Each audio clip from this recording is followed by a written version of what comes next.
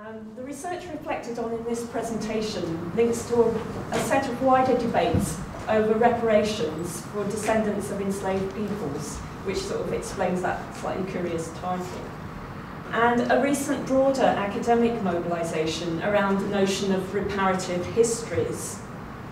This has been characterised by a desire to address contemporary social injustices, particularly those connected to race, through the researching and telling of new histories which make issues of race, enslavement and colonialism more visible. I'm from a historical cultural geography background, and I'm the PI of the project that this presentation is based on. So this paper really discusses the achievements and challenges of work that might be characterised as a reparative historical geography of rural cotton textile production associated with the Derwent Valley in Derbyshire.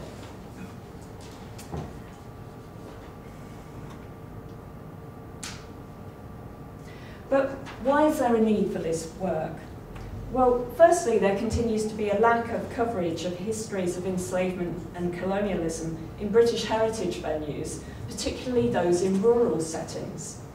For example, much of the research which was conducted around the bicentenary in 2007 of the abolition of the British slave trade in relation to country houses has typically at best led to only temporary engagements with these legacies, and at worst to a failure to integrate such perspectives into country house venues. And the examination of slavery and colonial linkages in the context of rural textile venues has been even less apparent, although there has been more work in urban textile venues. A second motivation is that such absences have led to feelings of exclusion and alienation being reported by Black, Asian and minority ethnic groups visiting heritage venues. And this is reported in the literature, but also personal experience, people telling me they've stopped going to country houses because their histories are not being told. And also in the broader countryside, and there's a whole legacy of, there's a whole history of work on issues about race in the British countryside. These findings point towards the complex interactions that exist between past and present. Current Black, Asian and minority ethnic groups feel alienated in rural heritage venues when their histories are ignored. Furthermore, as proponents of public history and Black historians such as Stuart Hall have pointed out, the histories presented are informed by present-day social relations, which influence what is deemed worthy of remembering and presenting from the past. And the dominant view still regards the countryside as a white space and typically reflects the values of mainstream society, dominated by male, white and or elite perspectives. This leads to continued celebration of great white men, their treasures or genius, and stories geared to entertainment and reassurance of mainstream social perspectives. Competing versions of the past, highlighted by public history and associated, for example, with perspectives of working people, women, and Black and Asian and minority ethnic groups, are still less commonly voiced. Another important issue here relates to the sensitivities around how to tell such stories of the impacts of enslavement and colonisation. And these are genuine and serious challenges which should not be underestimated, but they shouldn't deflect from the telling of the stories, because if one doesn't tell these stories, there's a danger of reinscribing and perpetuating colonial attitudes. And a productive way of proceeding is through the involvement of Black, Asian and minority ethnic groups themselves in this work. So the Global Cotton Connections project on which this presentation draws attempted to challenge and address these silences in cotton histories. It was funded for a year by the AHRC's Connected Communities programme, and it focused, as I said before, on the Derwent Valley, now a World Heritage Site because of its being an important site of industrial innovation based on cotton. It's sought to reconnect that particular site with people and places from around the globe involved who have made a contribution to cotton textile production development in the past, and those who have an interest in it present. And the aim and objective of the project is set out on this slide. But really what we're trying to do is to use processes of archival investigation and community co-reflection and co-production through the project. And this involved the creation of new heritage objects by African and Asian diaspora groups involved in the project. So who are these groups? Well, how were they brought together? Well, the project purposely sought to bring together different types of participants from different traditions and heritage backgrounds. So in an academic sphere, there were geographers and a historian. In a more community-based sphere, there was a mainly African Caribbean heritage group from Nottingham, many of whom have enslaved ancestors, and a Hindu faith group, mainly of Indian heritage background from Sheffield. And there were also heritage representatives from the Derwent Valley Mills World Heritage Site and the Arkwright Society involved.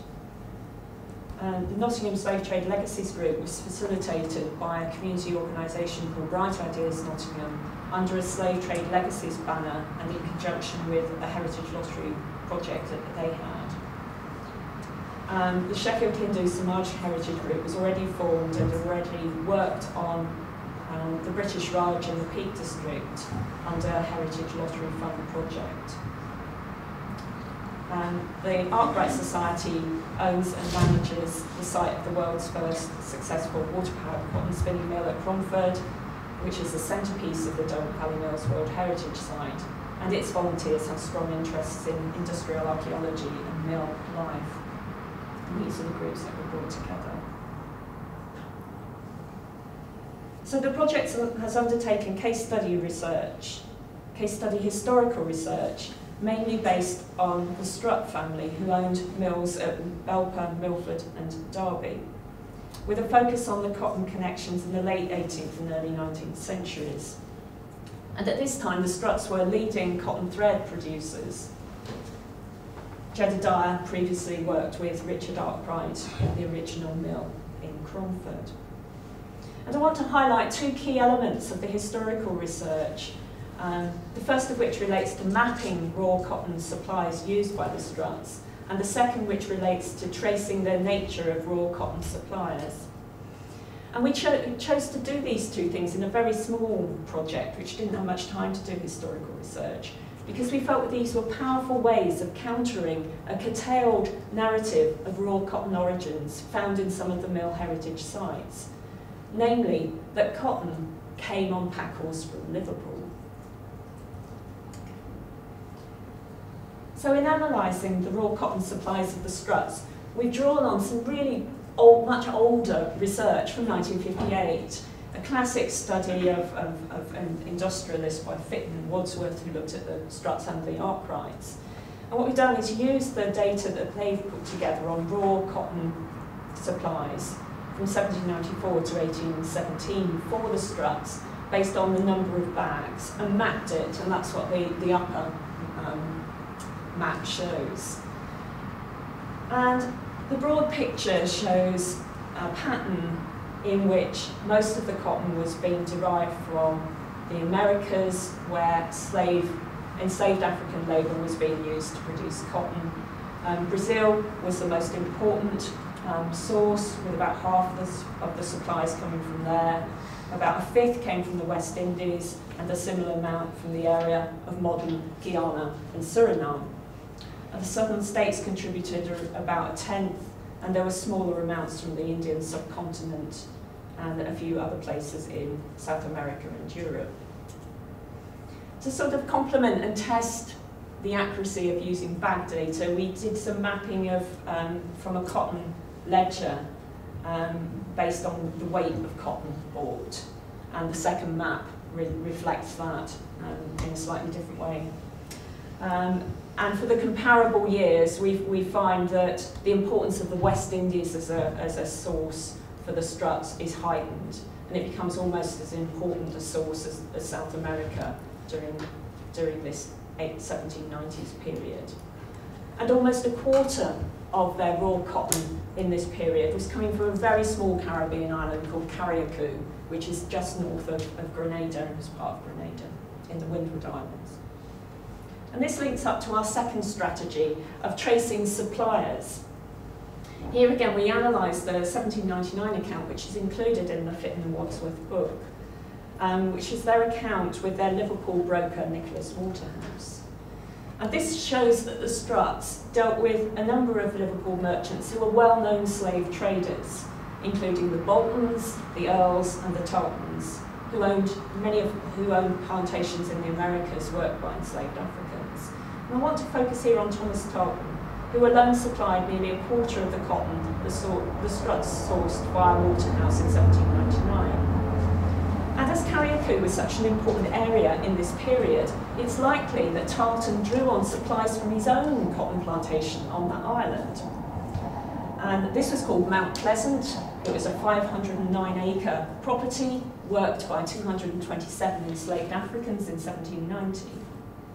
And when slavery was abolished in the British colonies, Tartan's family received compensation of just over £6,500 for 256 enslaved people in relation to that property.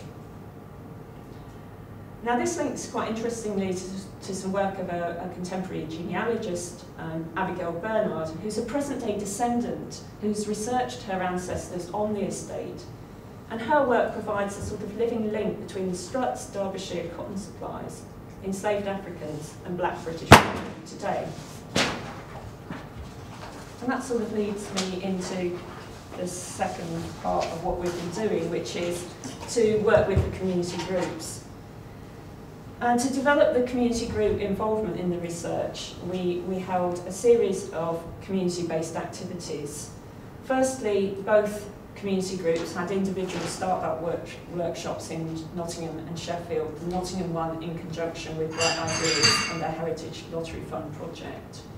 And the project was introduced and some updates on historical research was given. And then the second phase was to run 2 joint visits to Derbyshire with a strong focus on mill sites in the Derwent Valley. And that was done in summer 2014. And follow-up events and workshops were then held to develop thinking on heritage legacy materials. And this included an element of sharing ideas in workshops held in November 2014, when some of the Nottingham group went to Sheffield and some of the Sheffield group came to Nottingham. And drawing on those discussions, the groups were given the freedom to decide what they wanted to create from these projects in terms of their own heritage legacy outcomes. So as we've seen at lunchtime, those of you who are here, the Nottingham group focused on making this film, Global Cotton Connections, Untangling the Threads of Slavery, which is available on YouTube. And the Sheffield Hindu Samaj Heritage Group, they ran a series of creative writing workshops and produced a couple of different things. One was an illustrated poetry collection. There are some examples of that over on the table if anyone's interested in it. And a leaflet, a walks leaflet, illustrating a cotton heritage route, which drew on work from their previous HLF project as well as the Global Cotton Connections project. And the legacies materials of both groups were presented to public audiences last summer at Cromford Mills during the AHRC Connected Communities Festival fortnight. But perhaps the most significant contribution in the sites that both the historical and the community-based work is making has been to input into the new Derwent Valley Mills World Heritage Site Gateway Visitor Centre, which is due to open at Cromford Mills on the 1st of February, but the date keeps changing, so don't hold me to that. And that initiative has been funded in part by the Heritage Lottery Fund. It's managed by the Arkwright Society as the owners of the site, their trustees, and it involves consultants, as well as the World Heritage Site. In terms of contributions then, what have we done? Well, we've made some input into the text that's been used in this visitor centre, supplying historical information on raw cotton supplies, using the Strutts as an example, and the global cotton story in the late 18th and early to mid-19th century. And this has also been used to inform guide narratives at Cromford. The visual elements, however, have proved more contentious and controversial. Here, the designers proposed a twist to a portrait wall designed to show the founders of the valley, which is illustrated here. Alongside the great men of the Industrial Revolution, I think these are mainly Arkwrights and Struts being illustrated here, the designers proposed including a portrait of an unknown black man alongside these great industrialists. I won't go into this. Following some complexities, the GCC and the Slave Trade Legacies Group were asked to comment on this proposal. And we rejected this proposal. And the quote below sums up, from one of the Slave Trade Legacies Group, sums up the views expressed that such an isolated inclusion would confuse rather than enlighten. So in place of the portrait wall, what we suggested was a broader landscapes illustration of enslaved African cotton growers, factory workers and Indian weavers to reflect the different elements of the cotton story. This advice was accepted. The portrait wall, however, was retained, but minus the black figure, and a new landscape sketch produced for comment by the trustees and the World Heritage Site, but also our groupings. And this is the sketch that we saw. Further feedback from both groups highlighted the need for the landscape to show a greater sense of the condition of enslavement in relation to the enslaved African cotton growers and toil and hardship in the sketch as a whole. And some specific suggestions were that an overseer figure be integrated in the plantation scene, and that plain children were not really appropriate in the context of the mill. We await whether that feedback was taken on board or not. Okay, so just to make a couple of concluding reflections. Making reparative historical geographies faces a number of challenges. In the particular case of cotton in the Derwent Valley, Black and Asian minority ethnic histories are being brought forward in a context of an emergent industrial archaeology tradition, which contrasts to the established glamour and public popularity of nearby country house venues such as Chatsworth. So I think this helps inform a desire there to retain a traditional founding fathers perspective, but with some openness to representing the condition of cotton workers in Derbyshire and elsewhere. This is somewhat countered by a desire to make venues commercially viable and a lack of experience in the area with dealing with colonial and enslavement perspectives and with Black, Asian and minority ethnic groups. I'd say that's quite normal in rural heritage areas. And what we found is a spectrum of stances amongst the mill guides and staff, from interest and desire to learn, to some naivety, some ignorance, and some more outright resistance. And I think maybe the naivety is reflected in this quote from a Cromford volunteer last summer: "Why are there so many foreigners visiting the mill today?" The general neglect of these Black and Asian and minority ethnic perspectives at the sites provoked similar feelings of hurt, frustration and alienation in the Indian heritage and the African Caribbean groups. So there's some similarities there. However, the two groups did bring different perspectives, with the Hindu Samaj group having more concerns over colonial impacts and the Slave Trade Legacies group highlighting more present-day legacies of enslavement in their own lived experience. Finally, I want to highlight some challenges of the academic role, because I'm an academic speaking sort of on behalf of the project. Firstly, there was a challenge of working as a broker, developing an interactional expertise, which involved giving up a role of a neutral expert and being prepared to listen and learn from the groups we were involved with. Secondly, there's always a challenge for me personally as working as a white academic in this context. So, you know, one of the comments I've got, Susanne, why are you always with a white person? One of the Slave Trade Legacy groups said to me. And that's a challenge to me personally. It's a challenge to me in my institution. why is my institution so white? Why do we see things mainly from those perspectives? Why aren't there more black, Asian and minority ethnic groups working in universities? And a third challenge to me is working beyond the official project, sustaining the collaboration and input. Attempting to avoid the view that was said to me so many times that academics just come in, grab and run. And believe me, in Nottingham there's a lot of scepticism about academics. So since the main project ended in April last year, the interest has been sustained by working with small pots of money and the goodwill of my community participants and of academic colleagues. And I'd like to end by thanking all the people who have been involved and supported the work. Thank you.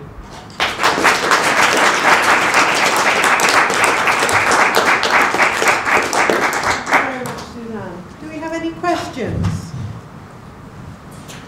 Doesn't have to be for this group, but let's start with Susanne. Susanne, I thought that was interesting, the notion of the portraits and the black portraits.